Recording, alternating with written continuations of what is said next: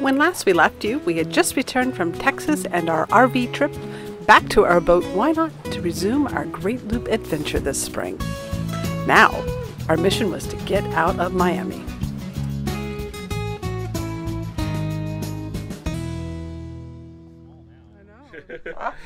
We've been back now, I think 10 days since we did the mini road trip back from Texas. Right. Back on living on Why Not, which has been great. Feels like home. Feels really good to be back on the water. They've moved us to a slip now that we've got at least a water view out our back window, which is really nice, and it's made it a lot more pleasant. But there's only so much you can make pleasant when you've got airplanes going over you nonstop. So. And our boat sitters took incredible care of the boat. It was, I think, cleaner when we came back than when we left, so thank you guys. But now we're back on board and we're ready to start cruising again, but we're nervous. Well, we're nervous. And so the first week that we got back, the intention was that we were going to go for a quick haul out. There's a couple of parts that didn't make it in. A zinc for our bow thruster. They just need to screw this on under the water. Well, raise this out of the water, screw this on, and then finish our swim platform. Just put a rub rail around. Parts that weren't ready when we left. So they already had agreed to just haul us out for free as part of our included service that we did last year. Finish those two little things up. We don't even have to be blocked. That can be done right in the travel lift. So it should be a quick thing. Now, all last week, the shop was just disorganized. Our project manager was out sick the week. No one else knew what to do with us. Yeah, they weren't a little bit unsure of what our projects needed were. So anyway, they caught up on everything except for now the stuff that's out of the water. And now this week has been windy. We actually had small crash advisories yesterday, and it was not a good day to go. So we're kind of in a holding pattern because once we are put back in the water after these small services, we're taking the mechanic on board who did the prop work and doing a short sea trial so he can make sure everything is aligned properly and working correctly. Right, which means taking the boat down the Miami River through 11 bridges. 4 of them we're going to have to raise for us, 4 drawbridges. Out on the water doing maneuvers in the bay, which is kind of choppy, with a guy being under instructions from somebody who doesn't speak too much English, so hopefully we'll have a translator on board. And then we got to drop him off, and then we're cruising again, but then we got to go find a space to spend the night and catch our breath. And we're also trying to avoid weekends here. Upcoming is Easter weekend, and we have been out on the water on a weekend here in Miami, out on a tour boat. It's like a washing machine. It is crazy out there, and we would like to avoid that if we can and get a little further north and kind of ride out a weekend either at a marina or a protected anchorage. So leaving on a Friday, especially Good Friday, when it's a 3-day weekend for a lot of people, isn't ideal either, which is what we're coming up against. So we may be in Miami just a little bit longer, and I'm wondering, is this a fine line between being overly cautious and being nervous? Because we could be pulling out right now. They could have lifted us this afternoon. They said they were ready, but the wind is pretty darn gusty, and we just want to be a little bit on the safer side. And they're like, yeah, tomorrow morning's better for them too. So we're like, okay, let's try tomorrow morning. The wind is forecast to come down. And we don't want. It's our first time back driving the boat since November. Well, we did a short drive in like December. 1 mile. Yeah. So going out on the bay and dealing with more traffic than we've dealt with ever, and more navigational hazards than we've dealt with ever, and being kind of rusty. But definitely want to take it as easy as possible. So yeah, I think overly cautious. I think we're being wise. My gut's saying that. Yep. I mean, and we just came off 2 challenging experiences as newbie boaters going through a hurricane and the channel marker incident. So, and going through those 5 weeks of being on the hard, and well, that wasn't all the channel marker, but it was all other projects too. But we're just off of that. We just took a break, and I really want our return to cruising to be smooth sailing. Smooth sailing sounds good. It does. So I think it's worth waiting. So waiting until the conditions don't say choppy on the bay. Okay, that sounds good. And a nice midweek departure where we're not dealing with the weekend traffic out there. So I think we're being wise. I think I've talked myself into that. And it's not just my nerves talking. It's always that conversation you have to have with yourself. So we'll be back on the water soon. Fingers crossed. All right. With some extra time on our hands, we made the best of exploring Miami and getting some other chores done. The extra time allowed us to get together with our friends Nina and Paul, who were about to fly out of Miami to start their new European adventure in France. Now recording. Hi! We are here with Nina and Paul of Wheeling It. Hi. Hi!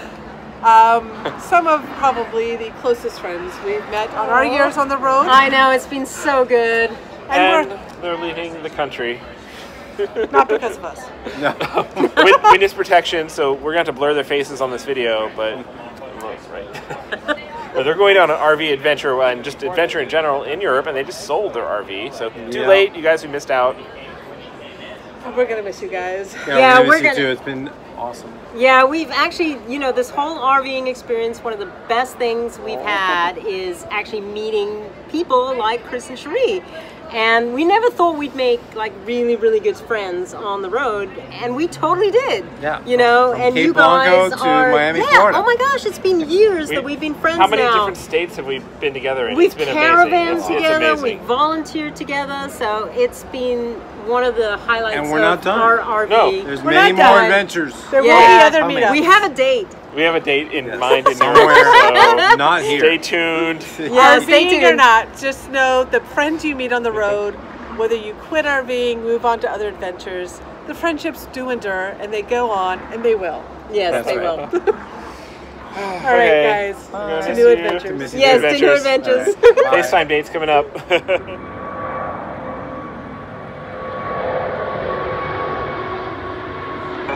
That's it. It's their friends. Hey guys, toasting you.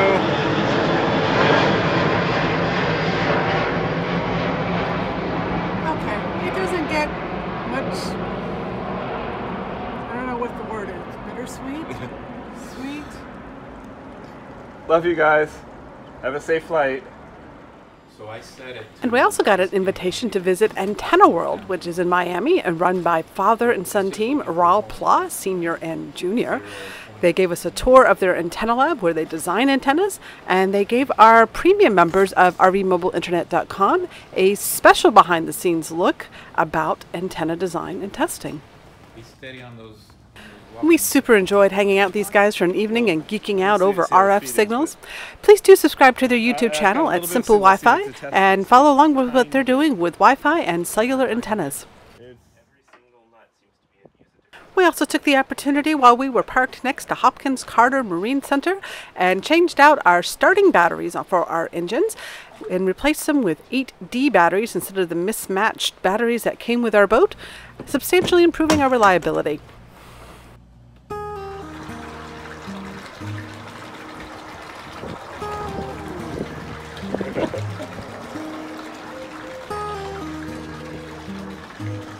So, is that a good omen? I'd say that's a good omen. Manatee, the day we arrive and the day we leave. Welcome. We have a special guest on board today on Why Not. This is Traveling Robert, if you probably follow his YouTube channel as well. And we had a little dilemma here in Miami. We love the shop we've been working with and the people we've been working with, but there's a language barrier. And we're about to take Why Not out for her sea trial to test out and recalibrate all the work that was done on the propeller work from the channel marker incident. But our mechanic speaks very little English, and Chris and I speak extremely little Spanish. So Robert offered to come out with us and be a translator and go for a boat ride with us. Hola. All right, I think I got that one. Yeah. Word number one. But it's great to finally meet you guys, and since you've been here in Miami, and Yeah. and I love boats, so it's great to see Miami from the water perspective and help you guys with, Yes, with, it should be a with your beautiful ride. project. It's really Yeah. interesting to do the Miami River. We Mhm. enjoyed coming up here, so Cool. it's fun. And hopefully we'll be able to chill and relax for that part. Yeah, right. Yeah, like a time lapse of Yes. the skyscrapers as we come Yes. out. So for those who don't know you, can you give a quick synopsis of your story? Well, my story, of course, I have a YouTube channel, Traveling Robert, and the podcast Living the RV Dream that I took over from John and Kathy Huggins. And all my life, all I wanted to do was make videos. And about 7 years ago, I got the RVing itch. So eventually, I bought an RV, and I've had the YouTube channel for many years. And now I have an avenue, a distribution, a way to share my story with like-minded people and everybody in the RVing community.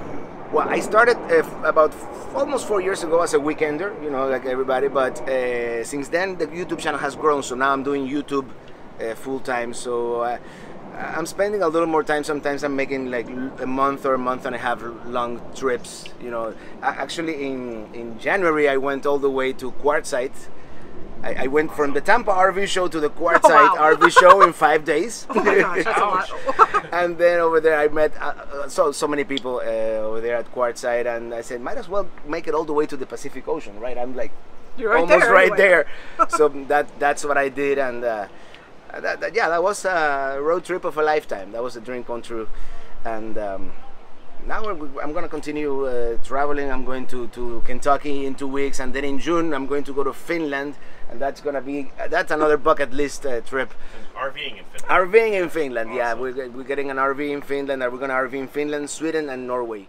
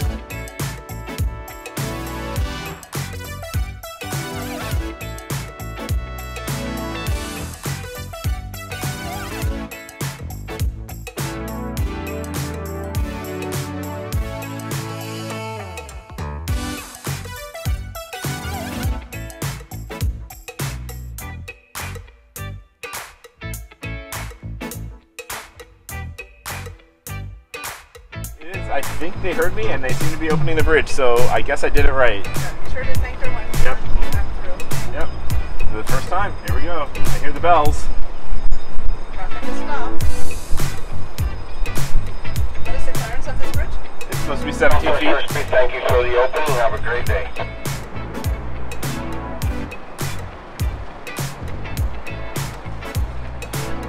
Yeah, that's looking more like 12 feet, too. Oh, that's the size. Tomando eso, ¿eh? Se la han mirado abajo.